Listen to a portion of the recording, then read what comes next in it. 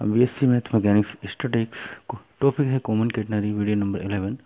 इसमें क्वेश्चन दिया a heavy chain of length 12 has spun tight eight A and the other and is attached A small heavy ring which can slides on a rough horizontal road which passes through a if the weight of the ring v and time the weight of chain so that its greatest possible distance from a is 2l upon lambda log l plus under root 1 plus lambda square where mu is the coefficient of friction and mu की value से mu equal to 1 upon lambda and bracket में 2n plus 1। ये question दिया हुआ है। Question के according ये heavy chain of length 12 यानी कि जो चैन है वो ए सी बी है, उसकी लेंथ 12 है। ये इतना पार्ट एल हो जाएगा, ये भी एल हो जाएगा। एंड टाइट ए पॉइंट पे टाइट है, अदर एंड दूसरा एंड यानी कि we is a small heavy ring. यहाँ पे एक रिंग लगी हुई है of slides the horizontal road. ये हॉरिजॉन्टल रोड होगा, रोड के अकॉर्डिंग स्लाइड्स हो रहा है। And passes through eight point A, point eight से पासेस होगा यानी कि यहाँ पे ए भी एक रोड है। If the weight of the ring fee and time the chain यानी जो रिंग है, रिंग का wait and times the weight of चैन, चैन के वेट का एंड टाइम से यानी कि चैन की लेंथ 12 है तो चैन का जो वेट होगा वो होगा 12w। वेट ऑफ चैन होना चाहिए weight of chain equal to 12w होगा and weight of ring N 12w हमने यहाँ पे सस्पेंडेड कर दिया है weight of chain. So that the greatest possible distance from A is, ए से ग्रेटेस्ट पॉसिबल डिस्टेंस हमको फाइंड करना है। Mu the friction coefficient, mu का वैल्यू इतना दिया है। अब यहाँ पे एंगल साई है, ये भी एंगल साई होगा, ये एल, ये भी एल। यहाँ पे रिएक्शन फोर्स काम कर रहा होगा, are is the reaction force और T is the terminal tension और ये लोएस्ट पॉइंट का टेंशन टी नॉट होगा। यहाँ पे फ्रिक्शन कोएफिशिएंट इधर से टाइट है तो फ्रिक्शन फोर्स म्यू आर इधर की ओर एक्ट हो जाएगा यानी कि फ्रिक्शन फोर्स जो है अपोजिट डायरेक्शन में काम करता है, जिधर की ओर टाइट किया जाता है। कोई फोर्स अप्लाइड है।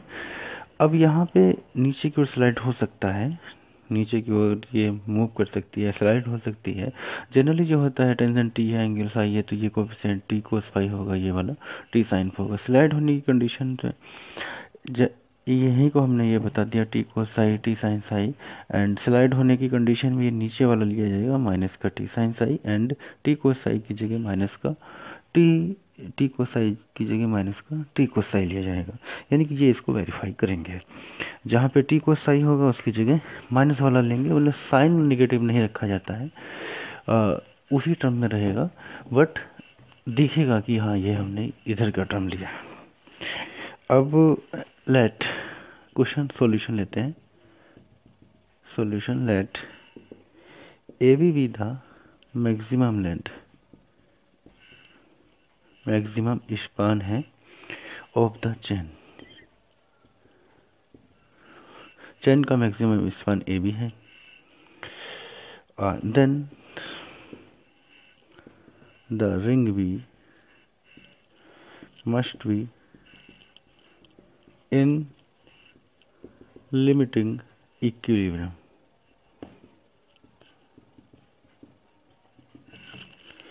under the action of force। यानी कि जो रिंग भी होगा मस्ट बी लिमिटिंग इक्विलिब्रियम, कुछ इक्विलिब्रियम की कंडीशंस होंगी action of forces eight point B पर। यहाँ पे एक्टिंग हो रहा है normal reaction, normal reaction capital R vertically upward.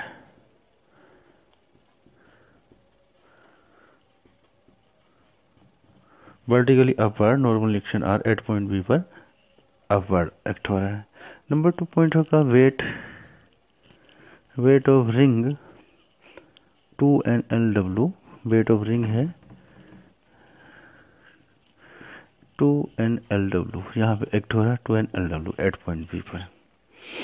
Friction force number 3 है फ्रिक्शन फोर्स म्यू आर, ये एक्ट हो रहा है mu R. And number 4 point है यहाँ पे टर्मिनल टेंशन कैपिटल टी यानी कि बी पर टेंशन टी एक्ट कर रहा है, इसको बोलते हैं terminal tension. The resolving horizontal and vertically parts, ये हमने यहाँ पे फिगर में बताए थे। टी कोसाई होगा यहाँ पे एंड ऊपर वाला टी साइन साइन होगा, परंतु स्लोइंग कंडीशन में नीचे के टर्म में कंडीशन लेंगे, यानी कि म्यू आर इक्वल टू होगा T Kosai. Mu R verify करेगा टी कोसाई को, and T not equal to होता है डब्ल्यू सी। पीछे भी क्वेश्चन किसी ने कमेंट किया था T not equal to W C कैसे होता है। तो जो चैन ऑफ लेंथ होता है, चैन ऑफ लेंथ है यानी वेट ऑफ लेंथ पे वेरीफाई करता है, यानी कि जो एट लोएस्ट पॉइंट सी पर जो टेंशन होगा is equal to weight of चैन पर डिपेंड करता है। टी नोट इक्वल टू होता है डब्ल्यू सी।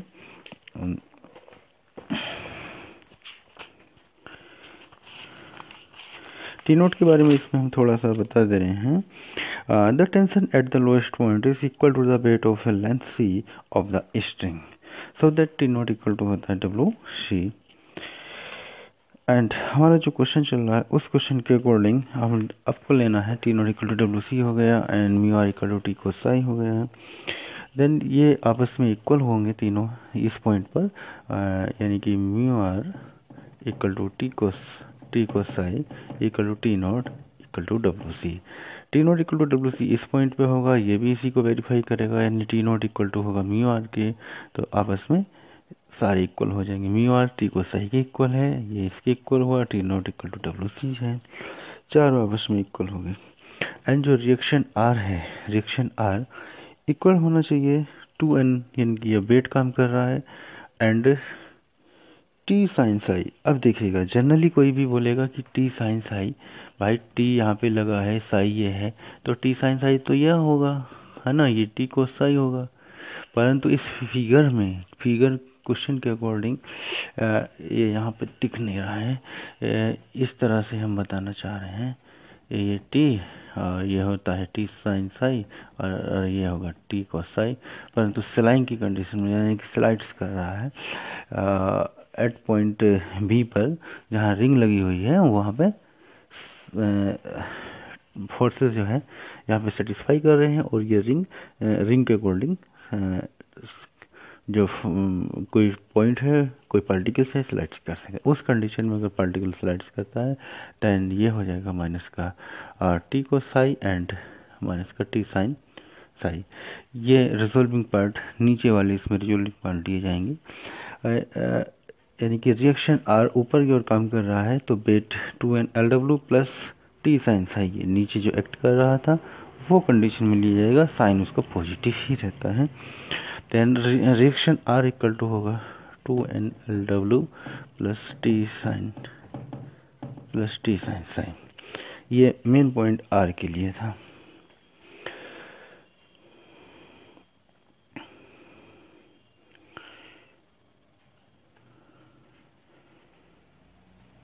हाँ,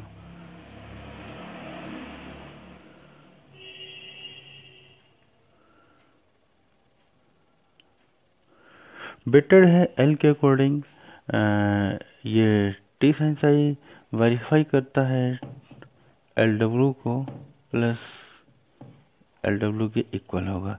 जैसे यहाँ पे हमारा टी को साई था, म्यू आर को वेरीफाई कर रहा था, ऐसे यहाँ पे टी साइन साई वेरीफाई करेगा LW, यानी कि वेट ऑफ, यहाँ पे जो वेट काम करेगा इसके स्ट्रिंग के वेट के लिए LW वेरीफाई करता है। यहाँ पे अगर टी साइन साई था या नीचे की ओर माइनस वाला काम कर रहा है टी साइन साई, तो इसका जो वेट था वो होगा LW, इसको वेरीफाई करेगा ये।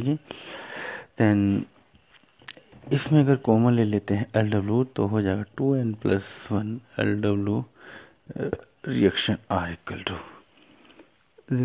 इक्वल टू हो गया 2n plus 1 LW। Eliminating R को एलिमिनेट करते हैं, दोनों रिएक्शन से R को एलिमिनेट कर दें। एक है म्यू आर का रिएक्शन अब फिगर हटा दें, कोई दिक्कत नहीं है।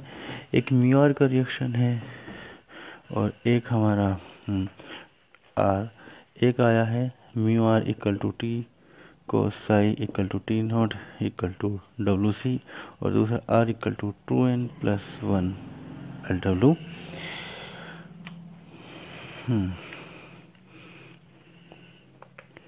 इन दोनों रिएक्शनों से आर को एलिमिनेट करना, यानी आर की वैल्यू इसमें पुट कर दें यहाँ से। इसमें इसको इक्वेशन फर्स्ट मान लें, इसको इक्वेशन 2 मान लें। फ्रॉम इक्वेशन 1 एंड 2 आर की वैल्यू इसमें पुट कर देते हैं। ये था mu R equal to W C and mu R की value 2n+1 L W equal to W C. ये म्यू चल रहा है, यहाँ से डब्ल्यू से डब्ल्यू कैंसिल हो गया, म्यू इक्वल टू आ गया c/2n+1 इंटू एल। ये आ गया है म्यू का value, mu equal to c/2n+1 into L, where c equal to होगा l/λ, चूँकि c इक्वल टू l/λ, हाँ लैम्डा इक्वल टू आ जाएगा, ये म्यू का जो वैल्यू दिया था उससे हम वैल्यू फाइंड कर लेंगे। लैम्डा की वैल्यू यहाँ पे निकाल ली जाएगी। आप देखिएगा गिवन था हमारे पास, चूँकि म्यू इक्वल टू था 1 2n+1 नहीं होगा l/λ, l/λ ब्रैकेट में 2n+1, सॉरी 1/λ ही है, 1/λ ब्रैकेट में 2n+1। ये वैल्यू अगर म्यू की यहाँ पुट करते हैं 1/L 2n+1 equal to c/2n+1 into L, ये कैंसिल हो जाएगा and 1/λ equal to c/L and lambda value find करना है, देन c इक्वल टू होगा l/λ, c इक्वल टू होगा l/λ,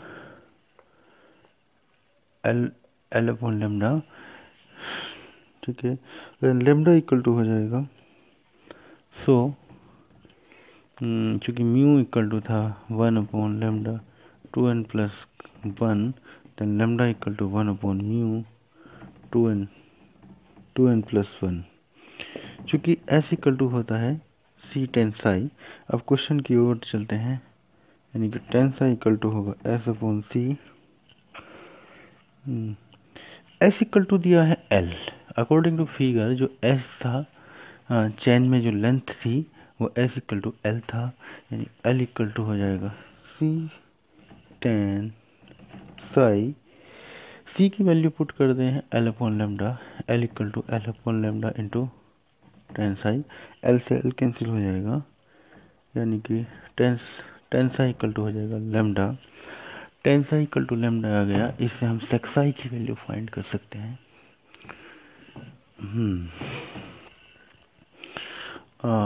1+10² psi equal to sec² Sai, यानी 1+λ² equal to sec² Sai and sec psi equal to √1+λ²।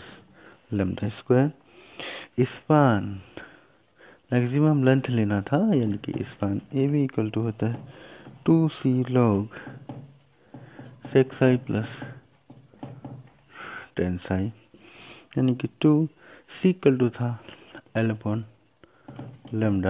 log sec Sai की value हो गया √1+λ² and टेंसाई की value lambda, यानी कि maximum length of span equal to होगा 2l/λ log √1+λ² प्लस लैम्डा।